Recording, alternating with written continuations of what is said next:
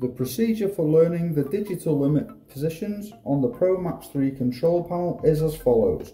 Press and hold the up program button for 2 seconds until the LED above it illuminates. Now use the button to the left of it to travel the door to the required open position.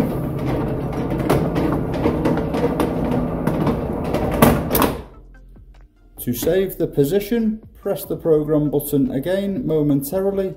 The LED will flash, go solid for a second, then go out.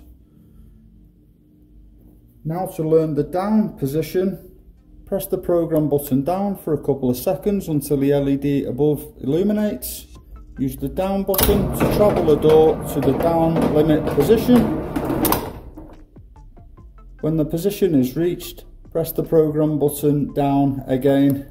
The LED will flash, go solid, then go out. That's the procedure complete.